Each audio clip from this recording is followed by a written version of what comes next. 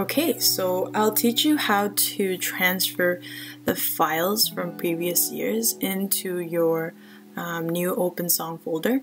So I basically uploaded all the songs into the RCCF worship folder into Drive. You can share that with your peers, and you would go into here and just download, and there should be a zip folder, and I saved that folder on my desktop under Drive Song.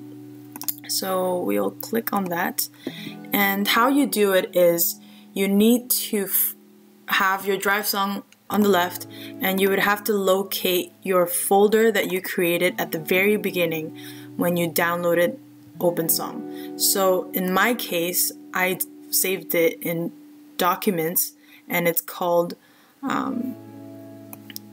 New Folder, and I have to go to Songs, which is already here, and under Songs, these are all the songs that are provided in the default setting, and you would take the downloaded folder from the drive, take all these songs, these files, the XML documents that have been created over the years, you copy, and you would go over to this side and paste them.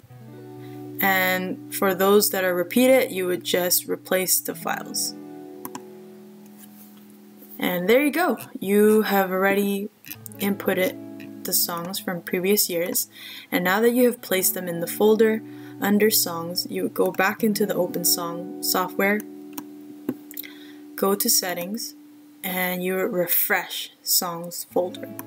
You refresh and notice that there has been a change and all the songs have been inputted into your software. And notice that the new songs that you've placed inside, it has a .xml, so that's okay. But as long as you have the songs and everything from previous years are in there, the presentation order and the author name and the title, it's all there, so you don't have to recreate, and you can save time and it'll be more efficient for all of you guys. So I would recommend you to save these files and pass it on to the people that will be in charge in the future.